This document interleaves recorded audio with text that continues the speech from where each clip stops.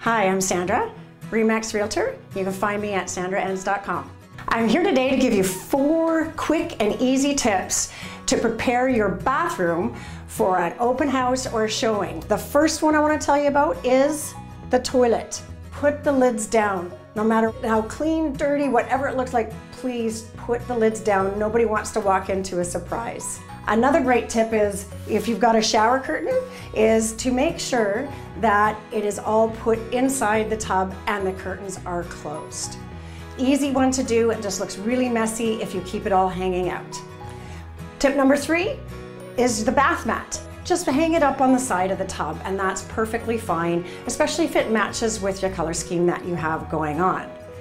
And my final tip, tip number 4, is you come out of the shower, or you've got the kids that come out of the shower and it's all wet. And it's like, oh, I don't want to show this wet. And you don't want to show that somebody had just left your bathroom.